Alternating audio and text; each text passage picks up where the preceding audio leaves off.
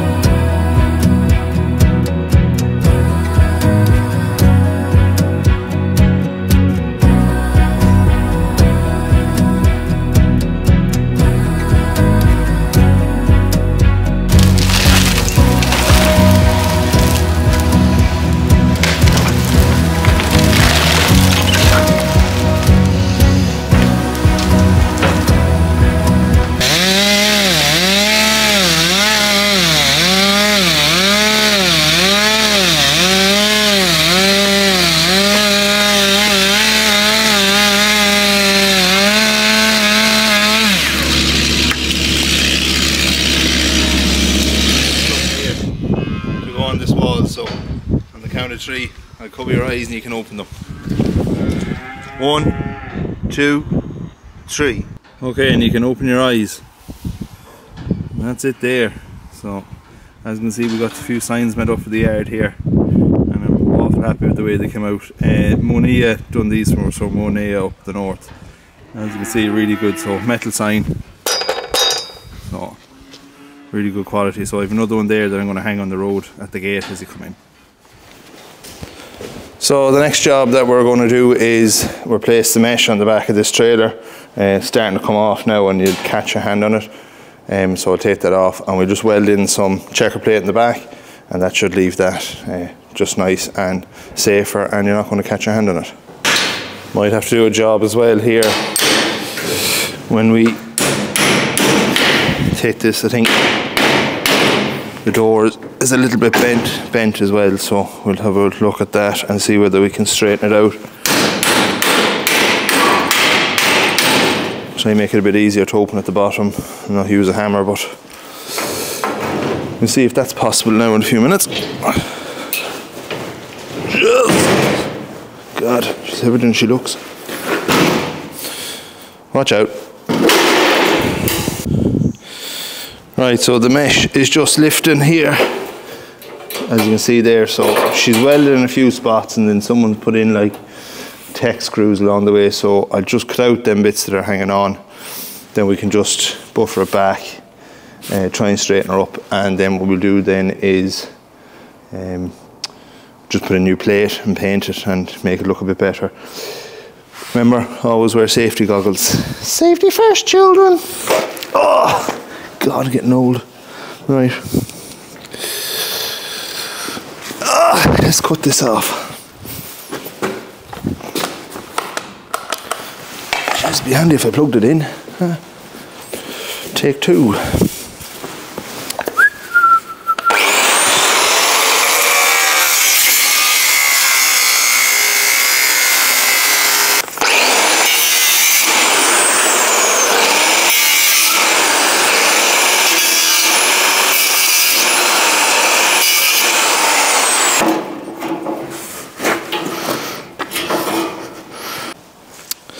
So next thing we're going to address now is the bend in the door. So what I'm going to do now is I'm just going to take the length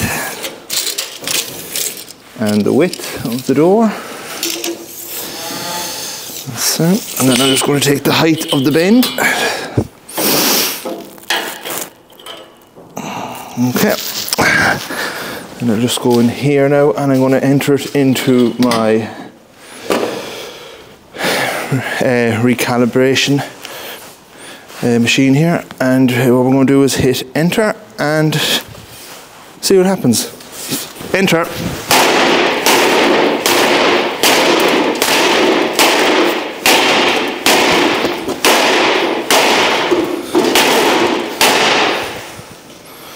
And as you can see, that door is now straight. Thing, I have to measure the panels and actually have to take measurements this time. So we're looking at inside there 38 by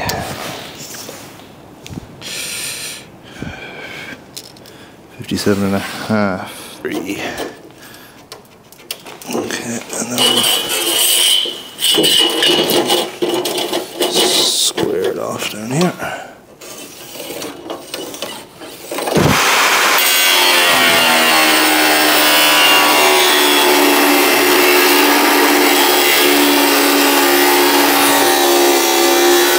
So next job I'm going to do here now is just weld in this first plate.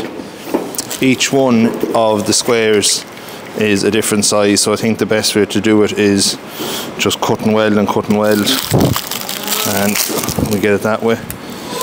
So tack it in, make sure she's alright, and then I'll weld her as best I can. Just going to use some 2.5mm ones. Don't need to be super heavy, this is thin enough steel, and we'll start into it and get it done.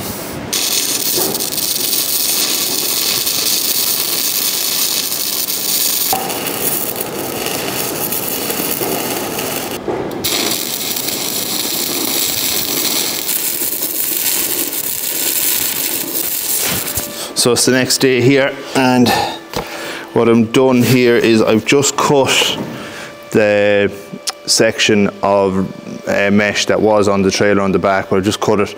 It's a bit too heavy with the checker plate to have it up on these top sections too. You just want to leave it that you're able to get the door off as well. So switch to what I call the glue gun. So this is a MIG welder, or a cheap MIG welder anyway. And what this does is has a flux cord here that you just pull the trigger, pops out, and you have your clamp over here like an arc welder. But the arc welder would just burn through this stuff here. So I just find it a lot handier, especially like that for someone starting off welding or that, you know, I find it a lot better for smaller jobs like this. So what this does is actually adds metal into the weld rather than sort of melting two things together. So I find it's a lot easier for things like bridging gaps and small delicate jobs like that. So I've just finished putting in the last few welds here, and we'll get this sprayed and finished up.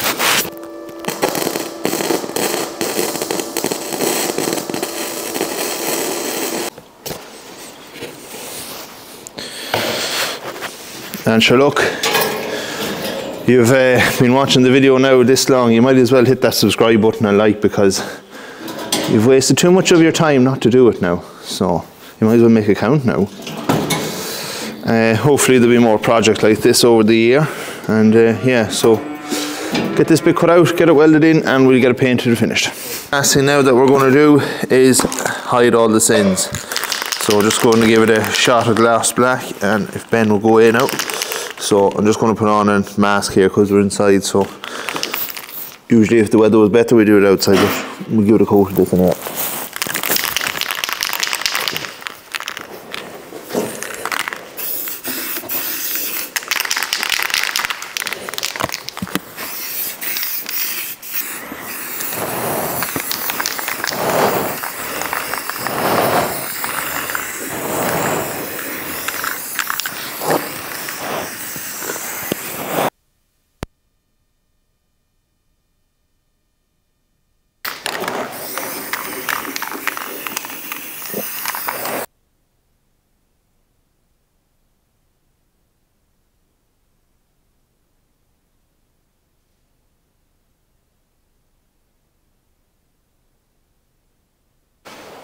Okay, so that is the back door finished on that. So as you can see here, turned out okay now. So I'm glad I didn't put them actually checker plates up on the top, because that would have made it really heavy. It's just about okay the way it is. So it's better than when it came in anyway. So we'll just leave it at that for today. So hope you liked it. Trees down. Ash dieback is ravaging them trees, and it's a bit dangerous to have them along the road, so it's good to get them out of the way. And this is finished, so your man won't be catching the hands on it anymore. So right, we'll leave it at that. Hope you liked it, hope you enjoyed it, and remember, subscribe, like, and we'll see you in the next one.